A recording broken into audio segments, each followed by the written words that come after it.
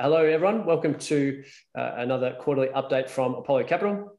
My name is Tim Johnston, Managing Director of Apollo Capital, and today I'm joined by Henrik Andersson, Chief Investment Officer, and Marc, Woodward, Investment Partner. So for those of us that are new to Apollo Capital, we are an Australian-based crypto asset fund manager. We manage two funds currently. We've got a few funds coming, but we manage a market neutral fund and a long biased fund. I think we have a 4-year track record now.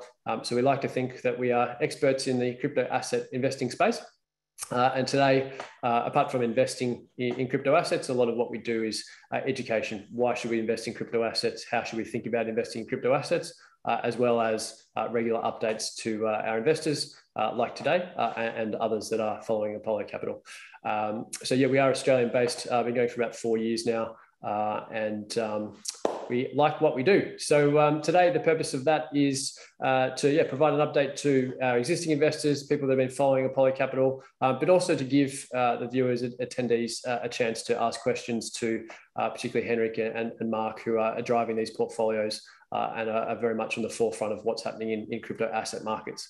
So please feel free to use the chat function, feel free to use the Q&A function, get those questions coming through. We used to do the questions at the end, but I think let's get them through as we come, and we can often put them in where relevant.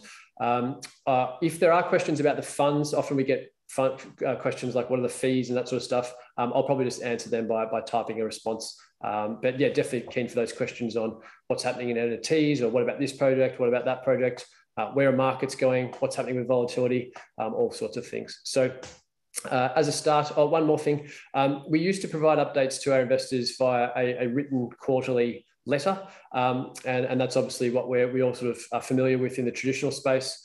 Equity fund managers very commonly provide that quarterly letter. What we've realized at Apollo is that crypto markets move so quickly that by the time that you get the prior quarter performance numbers, you write the letter, you distribute it to investors, often it's sort of outdated. So I think the quarterly webinar is a more suitable and timely format. So please, we hope you enjoy today. Get those questions coming through, and I'll throw to Henrik. What's been going on crypto markets, Henrik? Yeah, absolutely. Thank you so much, Tim. So I think since we saw the end of the year as well, I think maybe I'll give a little bit of a summary quickly, kind of what happened during 2021, and then we can really look forward as well, what's ahead of us. So obviously 2021 was a very strong year for crypto and also for Apollo. So as Tim mentioned, we are running two strategies currently. Our main fund, the Apollo Capital Fund, returned 236% in 2021. So that was a great result. We can compare that to Bitcoin, for example, which saw a 70% increase during 2021. Still not bad, but I think that kind of reaffirms our thesis that the world is much bigger than just Bitcoin, and we really encourage investors in the space to have a broader allocation to crypto than just Bitcoin. We are running two funds. The other fund, the Opportunities Fund, is a market neutral fund that many of you are familiar with. That fund returned 30% in the calendar year of 2021. So I think that's also a good result. And we had 100% positive months for our market neutral strategy. In terms of returns within the crypto market in 2021, I think that was very interesting. In 2020, we saw a big return in many of the DeFi assets. 2021 has been labeled DeFi summer. That compound kicked off, so very strong returns in the DeFi sector into 2020. 2021 looked much different. So we had, very broadly speaking, two very strong sectors in 2021. One is what we call alternative layer ones. So alternative smart contract platforms, alternatives to Ethereum. Ethereum, I think it's fair to say, struggled with the amount of transactions because a lot of people are using Ethereum. Ethereum very expensive, and alternative layer ones did tremendously well in 2021 last year. We see also many promising smart contracts platforms coming to the market during 2021 really. So I think we have a good exposure there in the portfolio.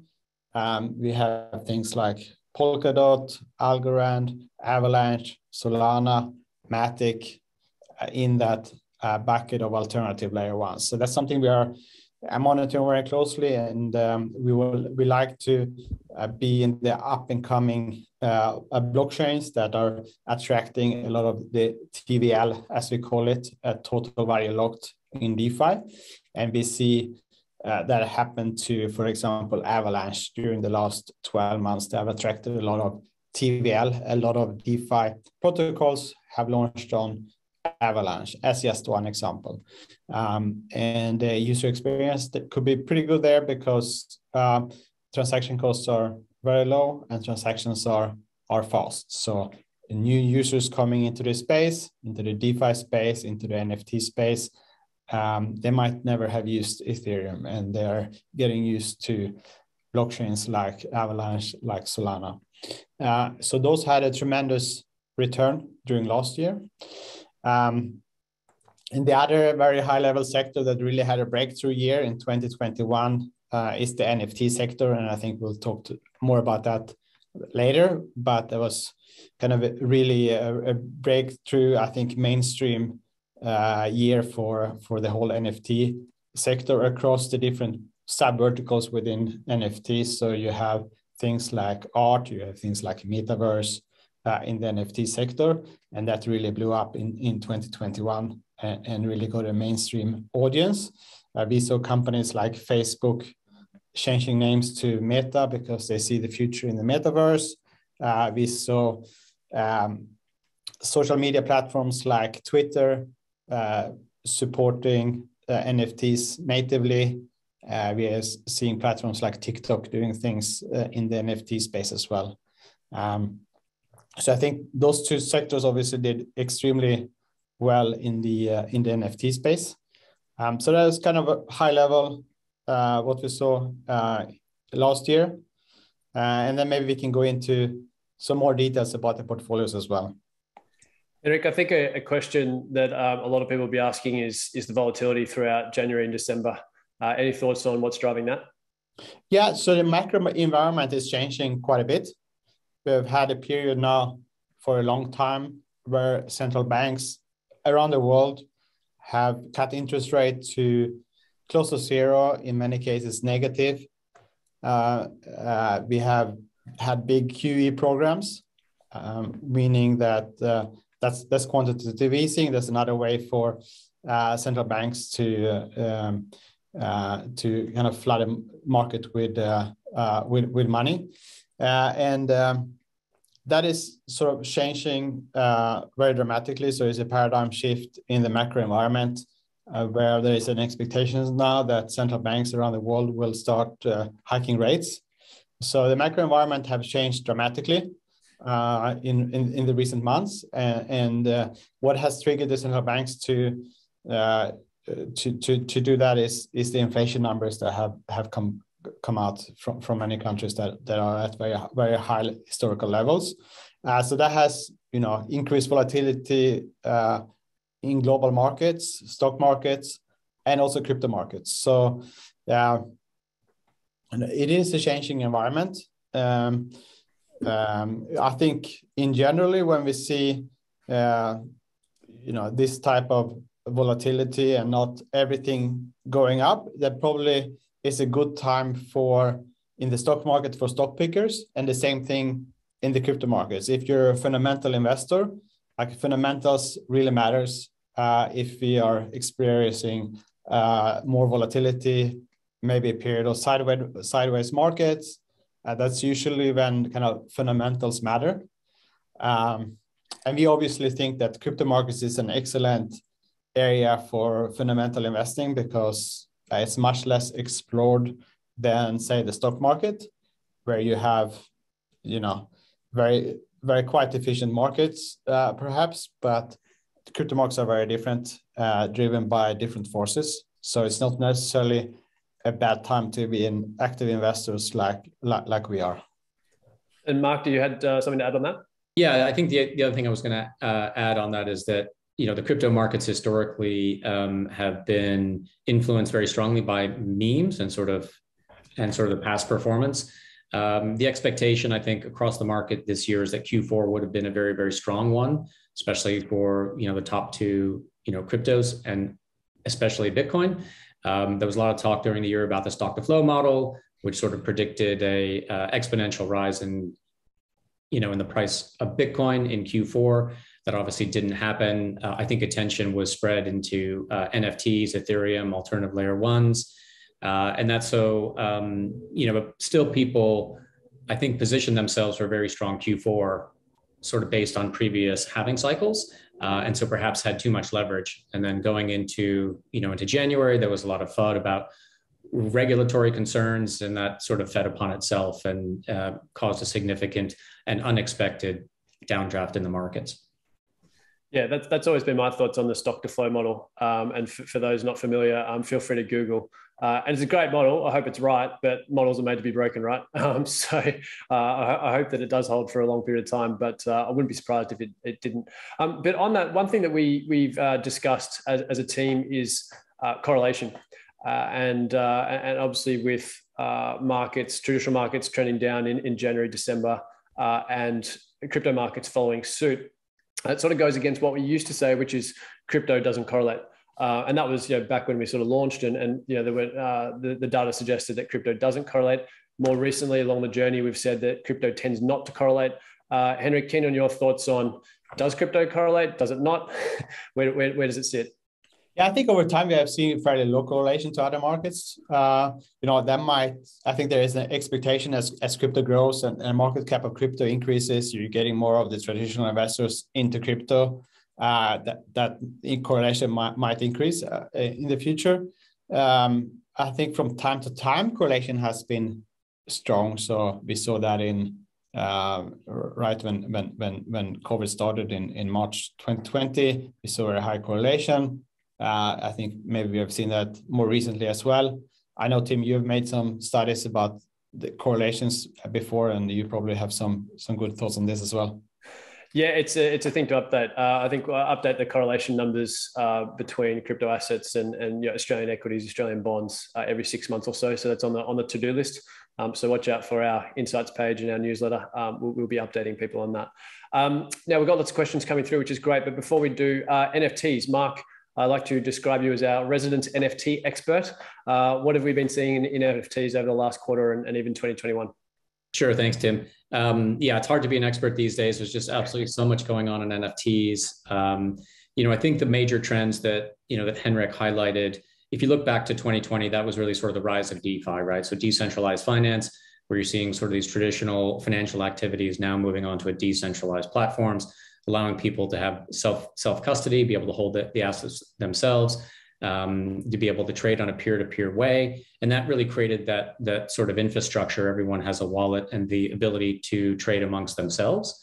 And so as you fast forward into 2021, you really saw the rise of NFTs. Started off with the sort of collectible art, the sort of fine art, the kind of digital art like Beeple and Trevor Jones and others. And then it moved into things called PFPs, right? Which are profile pictures that allowed people to have a digital identity, right? Whether they wanted to stay anonymous or pseudonymous, but to be able to have this scarce proof of their identity and their activity on crypto.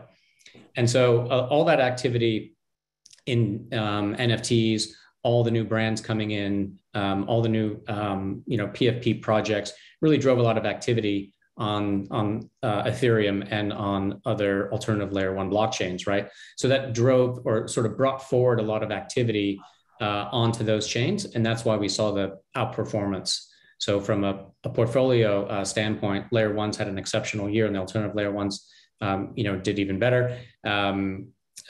DeFi, as Henrik said, did not have a great year as focus and attention moved to NFTs and this huge trend. What I think you're going to see going forward is more of a discussion rather about NFTs specifically as the asset class, but more about Web3 and in the metaverse, right? So these are going to be the overarching themes over the next few years as people spend more and more time online, are more comfortable having more of their assets in sort of a digital basis. They're going to want to be able to prove that they own them and that they are unique. And brands are going to start identifying you by the NFTs that you own. So if you have a particular NFT from a certain brand, whether it's an online game or an online casino or a fashion brand like Gucci or Nike, which have all sort of launched NFTs and in the past year, they're starting to recognize this is a way to clearly identify their customers and create more brand affinity and loyalty online. So yeah, and just to clarify, we do get lots of questions. Do we buy NFTs? Are we investing in specific games? Are we doing anything like that? And the short answer is no. So we are long-term capital allocators, very early investors in DeFi. So 2020 was a great year. I was starting to invest in alternative layer ones at the end of that year and into 2021. So we try to look at these major trends. So we'll only invest in sort of infrastructure plays, that will benefit from all the activity on NFTs or in games or in the metaverse. So we're actively starting to deploy capital. We've actually started to incubate deals internally and are setting up a DAO to help incubate new deals in Web3 in Australia. Yeah, so that leads to, thanks, Marc. So that leads to one of the first questions was NFTs, how do you get access to the offerings? So we're not necessarily focusing on offerings of individual NFTs, like art like NFTs, but maybe some of the infrastructure offerings or NFT infrastructure offerings, how do we get access to them? Yeah, absolutely. Apollo Capital's track record and history in the markets, we have great relationships globally, with founders all over the world, with other VC funds. And as I mentioned, we will often incubate deals internally or become very early advisors to, promising projects. So deal flow is generally not too much of an issue. Yeah, we have as Marc said, a very strong kind of international network, and I think we have a good reputation as well, which will help. And I think during the last year, we've been more active in the primary markets than we've ever been before, right? So we've done 1 to 2 deals per month.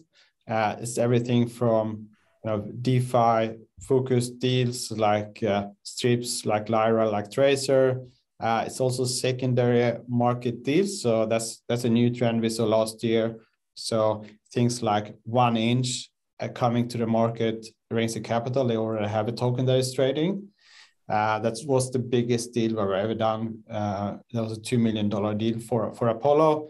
Pocket is another one that is secondary round with a token that is already trading. So we can participate in those deals as well. And then as Marc said, we have obviously here in Australia a very strong network. And recently we've been helping projects and we have taken them globally. So I think we'll have a couple of deals that has been announced, like Perion in the NFT space, like pre-PO in the DeFi space. And we just completed another deal on the Ethereum side that hasn't been announced as well yet, but those are all examples of early stage projects, Australian-based, that Apollo has taken to our global network, the top crypto funds globally, and we hope to see more of that this year, certainly. Thanks, Henrik. I think that example there of Perion is a really interesting one. So a common question I get from investors is, what does an NFT infrastructure project look like? And so, people are sort of getting their head around NFTs. You talk about the term infrastructure. I've had some people say to me, does that mean you're investing in like data centers? So maybe Perion is an example of that sort of infrastructure play or that broader play rather than specific NFTs. Maybe you can talk about that and explain what Perion is. Yeah, Perion specifically is something called a game guild. That's something relatively new. Perion is a DAO that holds NFTs, and they are focused on the gaming side of the NFT world, and they are renting those NFTs out to gamers that are using them in games, and they can actually earn an income using those NFTs. So that's sort of kind of a broader concept than just investing in a specific NFT. Perhaps another example would be Immutable. So Immutable is creating a layer 2 marketplace for NFTs. So marketplaces are what we would consider an infrastructure for NFTs. They're using something called CK rollups, using the Starkware technology. It's, by the way, an Australian-based project. So that's a typical example. And there are also other examples in our portfolio of NFT kind of infrastructure-like projects. Yes, Marc. Yeah, so I always like to add, just on the gaming side, I'm sure everybody who's in crypto has played some kind of game at some point in their lives, so they'll understand this. In gaming, it's all about achievements and earning rewards and earning new items in game. Historically, these items have been siloed within the game. You can't transfer those items to another game or even that sort of level that you're at. So if you're the king of World of Warcraft, that doesn't mean anything in any other game. Well, what Web3 and the metaverse and things like pairing are going to allow you to do is to sort of take that reputation and that status over to other games where you'll have access to other items, whether you either want to rent them or buy them or sell an equivalent item throughout the game, right? So if you have the biggest gun in a war game, you want the biggest sword in a sort of Dungeons and Dragons type game. So that's the important thing, and that's really the fundamental improvement, is that you will have these items that you can earn, right? They are valuable because you spend your time creating them, if you will, or earning them, and then you can sell them to other players or lease them to other players if they want to use them in their game. And that's something that Parion will help players do. So it'll lease out certain items for new players who want to pay a small fee and then give back a share of the rewards to Parion. It's all about ownership, right? The NFT market is all about ownership, right? Gamers owning their own items instead of all the profits going to the studios. I think the same thing might happen in the music industry as well, where the artists can really own their audience, all right, in a completely different way. And that's thanks to the NFT technology, the crypto technology, right? I have a question for you, Marc. So the NFT market is driven by gaming, for example, right? Or pieces of art or the metaverse, which seems very different kind of forces than, say, drive financial markets. So do you think the correlation, as we spoke about before, is much lower when it comes to the NFT market? Do you think the financial markets could be in a bear market while the NFT market sort of still sees a lot of growth because they are driven by other forces?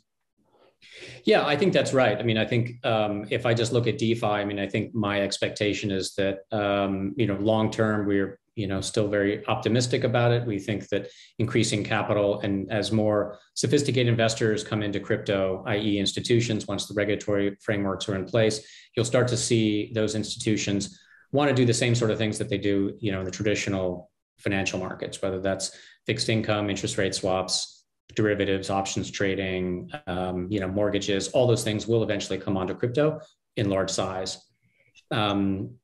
The metaverse gaming area and sort of music, that's a different cohort, right? That's a different group of people. And so they're going to be driven by more like entertainment and community.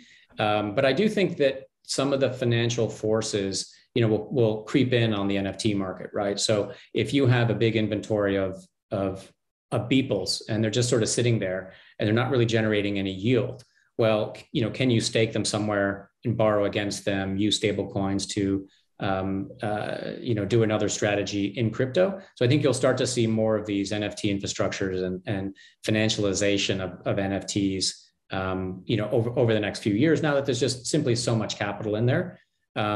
People want yield. If you're in crypto, you don't want to just hold assets. You want to stake your Ethereum. You want to get yield from your Bitcoin. If you're doing early stage tokens, you want to stake those tokens to generate additional yield. And so I think that will creep into NFTs and gaming as well. So if somebody has the biggest sword, they don't just keep it, locked away in a game. They're going to rent it out to somebody else or, deposit it in a guild. And I think it's very interesting that you see a lot of assets, at least sort of in the traditional or sort of collectible and PFP world sitting on exchanges, like OpenSea or Nifty Gateway, earning zero yield. So as soon as there are platforms that can offer you yield and the security of holding large amounts of your capital, I think you'll start to see a potential vampire attack, and we've seen that a little bit, with OpenSea as well already. So when you start to provide yield, Looks Rare is a good example. Those assets move very, very quickly. In the traditional art world, if you staked a Van Gogh and you borrowed, $5 million against it, that's a very hard transaction to sort of unwind, or if it's locked in a vault somewhere in Zurich, those are very hard assets to get yield from. But in crypto world, everything's on chain, and there's numerous ways to generate yield from these things. Yeah, that's super interesting. Like, it opens up the whole collectible market in a whole different way, right? And there will be intersection between DeFi and the NFT world, and that's already happening. That's right. Excellent. Let's jump into some questions, guys. So first question from Josh. What did you make of IMX/GameStop partnership? The token dump by GameStop last week, and where do you see IMX positioned within the NFT competitive landscape? Yeah, good question. So what happens there is that IMX partnered up with GameStop. IMX transferred tokens to GameStop for this partnership. I'm sure Immutable, saw this as a long-term relationship. And what happened was that that GameStop market sold tokens, and that was obviously not good for the IMX price. So I think in the future, when we see these kind of deals, there will be vesting schedules and things like that. It's not the expectations, I guess, when you go into a partnership with someone that they would dump those tokens on the market. So that's definitely unfortunate. You can question sort of whose fault it is, GameStop or Immutable. Should they have paid in US dollars instead? If you give a token that is unvested, it's basically like a US dollar equivalent anyway, right? So that was not a very good structured deal. And I think people will be very careful with that going forward. So IMX, Immutable is interesting because they are building on one of these Ethereum layer 2s. The thesis is that Ethereum is still sort of the strongest network in crypto, so you would want to build on Ethereum. There are perhaps some drawbacks with other type of layer 2s, like optimistic rollups, because you cannot transfer tokens immediately between layer 1 and the base chain. But with the technology that Immutable is working on, that is much more seamless. So I think they have something really promising going on. Still very early days, but they're one of the global recognized players in the NFT space on the infrastructure side. So we are excited to be supporters. Thank you, Henrik. This is an interesting question from Vikash. Is the high gas fees being addressed at Ethereum, or do you think that the alternate options will take away the transactions? And how do we structure the portfolio to cater for both cases? Yeah, I think there is a case to be made that Ethereum main chain is not really meant for people. So people are not going to transact on the Ethereum main chain. Layer 2 rollups will transact on the main chain. So when you are running things like what Immutable is building, or there is other rollups called Arbitrum and Optimism, they are verifying transaction back to the main chain. So the main chain is expected to be full of these kind of verification transactions. And the end users, they will interact with the rollups, and that's kind of the way to design blockchains. At least that's what a lot of people are thinking these days, because like a monolithic layer 1 will never be able to scale enough.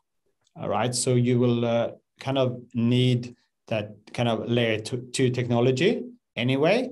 and that's the path that Ethereum is going down. So, gas fees might stay high on the Ethereum main chain, and that might be completely fine. Great, thank you. And what we've talked about before as well is that we do have the allocations to other alternative layer ones, so that if Ethereum does not perform as strongly, then and the transactions are taken away from the other layer ones, that hopefully the portfolio will still benefit from that scenario. Yeah, and it's not just as a hedge, right? We believe in this multi-chain future, and I think that thesis has never been more strong than now. So one of the big kind of themes for 2022 is this multi-chain future and investing in the infrastructure underpinning that. So we recently released a research report on Chainflip, for example, which is providing exactly that kind of infrastructure for this new multi-chain world. That's a cross-chain swap technology that we were seed investors into, that we are super excited about, that is coming to the market this year. And we have other kind of multi-chain plays in the portfolio as well. REN is one example that we have held for a long time. We're also investing in bridges, for example. Great, thank you. Quick one from Tim Wong. How much cash do we hold in the Apollo Capital Fund? And how do we take advantage of buying opportunities? Are we selling existing assets? We've got some inflows coming in generally each month. How does that work?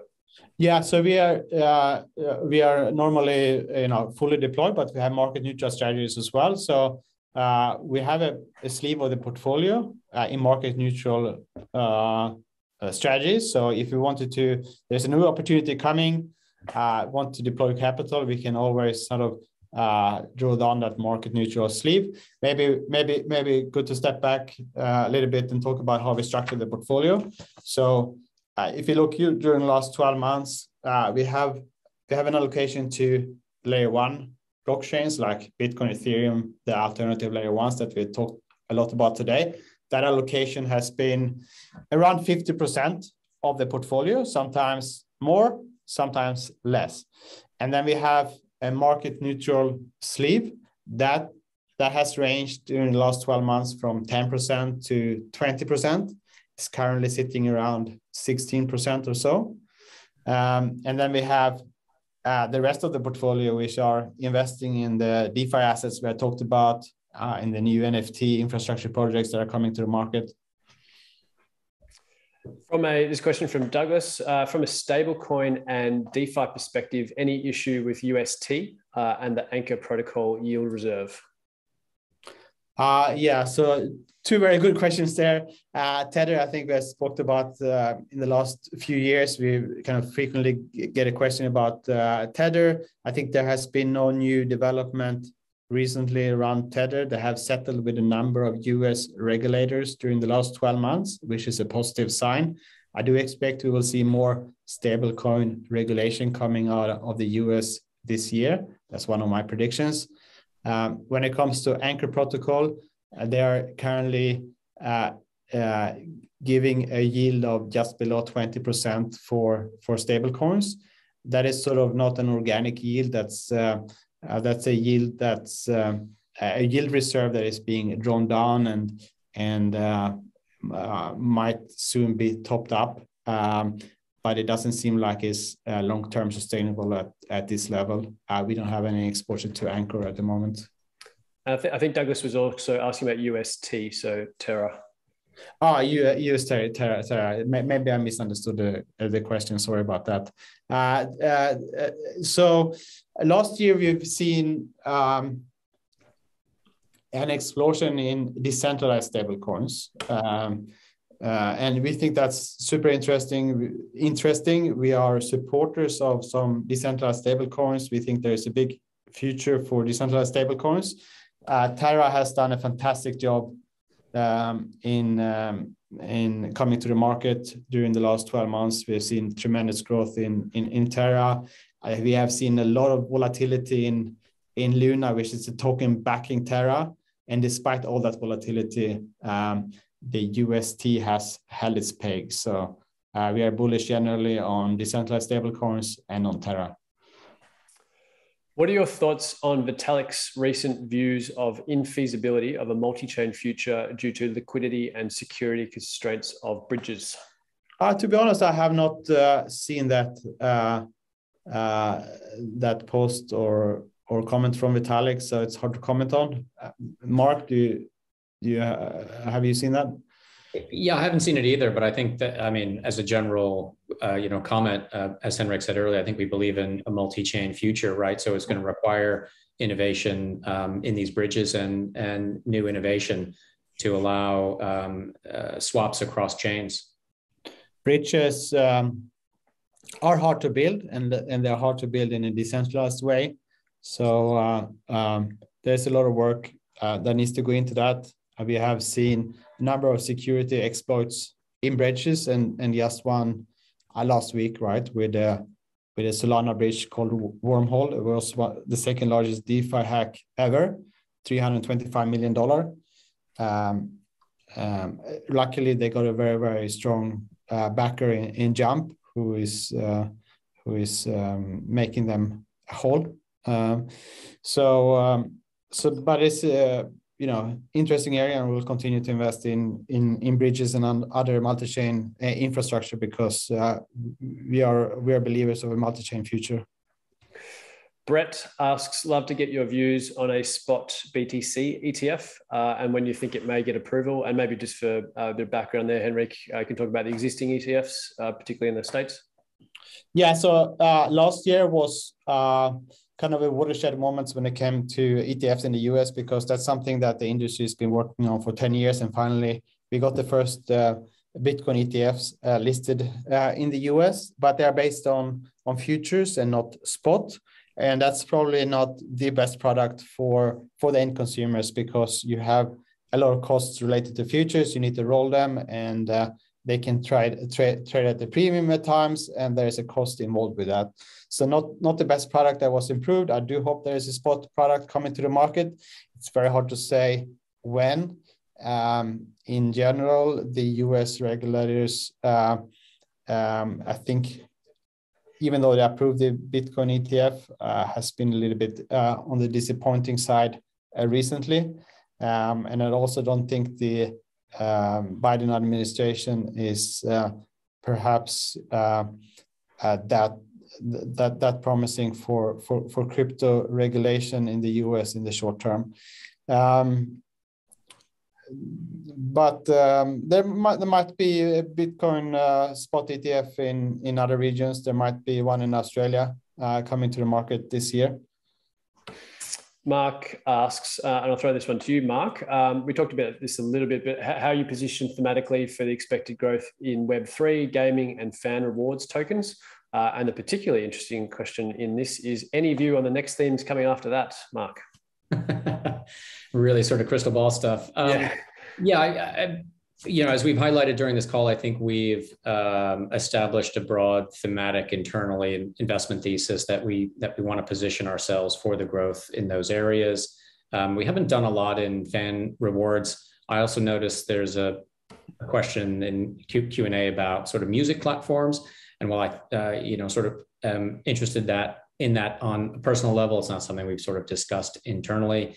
So I think broad interest for us, looking at new projects in those spaces, positioning the fund to take advantage for all the activity that, that's going to be happening on those platforms. So I think we're well across it, as mentioned, well connected, and it's a space that we're definitely researching.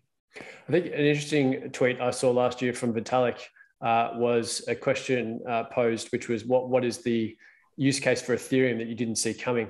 And Ethereum replied to that question saying NFTs. And I thought that's pretty amazing, because I think our sort of investment thesis from day one has been, there's just going to be so much innovation in this space. We don't know what's coming. We're going to try and stay on top of it, but you don't know. And I think that's kind of been backed up by the fact that Ethereum co-founder didn't see NFTs coming, and that's obviously been a main use or a large use case for Ethereum. The other thing I just want to say, just to dovetail on that last question on ETFs and sort of the political environment. Clearly, the Biden administration intends to regulate or direct the agencies to start to regulate. And you've sort of seen a very interesting sort of counter, to this, where you're seeing some of the Republican senators and red states adopt Bitcoin. You're seeing Arizona and Texas starting to talk about it as a legal tender. You're seeing Ted Cruz, who's gone out and bought $50,000 of Bitcoin. You've seen a DAO be created, by crypto enthusiasts and certain exchanges to, really donate and support to the crypto-friendly senators and representatives in the U.S. So I think, in the coming midterms and perhaps even in the presidential election, you're going to see, crypto be a political speaking point for sure. And I think you're going to see a lot of voters, especially, the younger generations, be single topic voters, right? So if someone's against crypto, they're not going to vote for them. They're for them, they're going to vote for them. And that's going to be sort of the single issue. I think one of the most interesting things sort of in the political domain going forward is which of the senators and reps and even sort of presidential candidates are going to come out on crypto. Yeah, and there are 50 million Americans, right, holding crypto. So that's potentially a very strong force, right? Yeah, especially young people. Question from Hayden. What do you believe ASICs and the regulators in Australia's view are on NFTs and cryptos? Do you think, so I guess from an Australian perspective, and do you think we will see adoption from larger corporations and the ASX eventually? Yeah, I mean, I think on NFTs, that's not even really on the radar for them. They'll see that as sort of a game or a hobby. So I don't expect any sort of regulation there. That's sort of buyer beware. If you want to play in that sandbox, they're going to let you do it. On ETFs and other regulation, I think we will see that. My general sense is that it'll be favorable. So I think, the government here will recognize that it's an important asset class, and will, probably institute the usual safeguards for retail investors. Worth mentioning as well that we're in active conversations with regulators in Australia. And Henrik, I think, can you provide a bit of background on your experience with Commonwealth Bank? Not just your experience, because you've obviously spoken to them, but they had some pretty promising developments for a Australian institution, which tend to be more on the conservative side. But what they came out with last year, I think, was promising. Yeah. So it's CBA. Obviously the largest bank here in the area, last year announced that they are going to support crypto as an asset that their customers can trade. So that, I think, was a very big development. I think that might be kind of in a beta phase now. I'm not sure it's been rolled out fully to the public yet, but it's underway.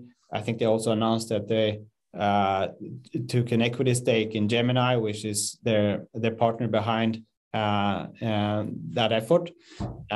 So that's really exciting, hopefully as the first step, but to see an Australian bank supporting crypto, I think is fantastic.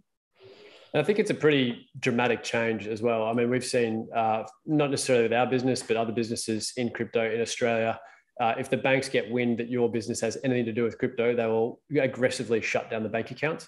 And so and Commonwealth Bank has been part of that. So for them to change from that aggressive anti-stance to pro crypto and exploring the area further, I think is very interesting. Oh yeah, I think we're up. 11:45 in Australia, 45 minutes. Thank you very much for everyone attending. Thank you to Marc and Henrik for your wonderful insights. Again, if you missed this, or if anyone would like to see it, the recording will be uploaded to our YouTube channel. If you have any questions about the funds, investors@apollocap.io, feel free to email that email address or go through the website. But again, thank you very much for joining us, and have a wonderful rest of your day.